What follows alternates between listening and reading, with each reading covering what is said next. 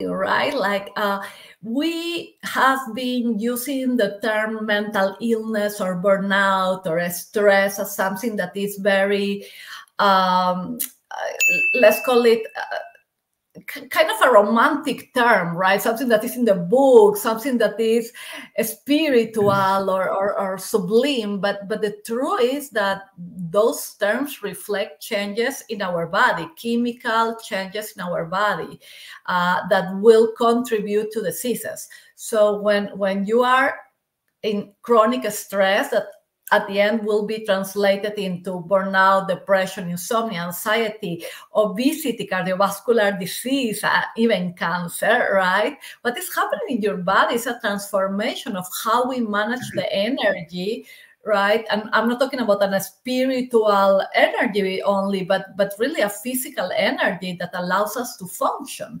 So this lack of balance in our body contribute to all these feelings. This is not just I feel tired. It's like really energetically your body is not able to cope with the needs that you have because you are using all that energy to kind of survive. We put our body in survival mode instead on a productive mode that allow us to keep going in a positive way. So we are living in survival mode.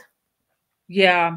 And I can 100% relate to this and the fact that we really do, can get to a point where we are in survival mode and all of our energy is going towards this mentally, emotionally, physically.